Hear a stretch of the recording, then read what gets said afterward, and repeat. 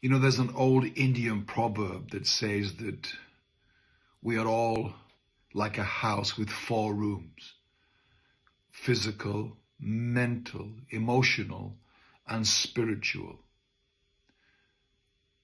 But that most of us tend to live in 1 or 2 rooms at the most.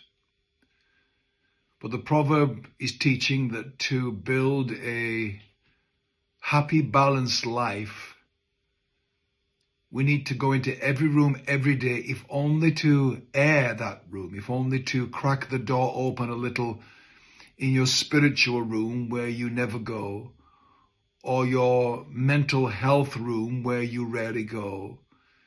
Even to spend a little bit of time there each day with something simple as an investment into that room, a decluttering of that room.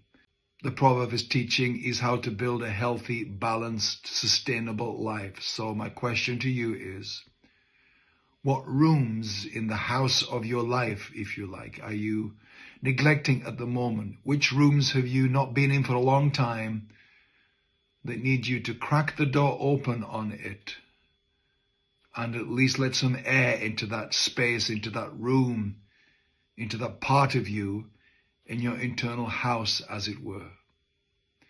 Let's try to visit every room every day, even to a small degree, and try and build a good house internally.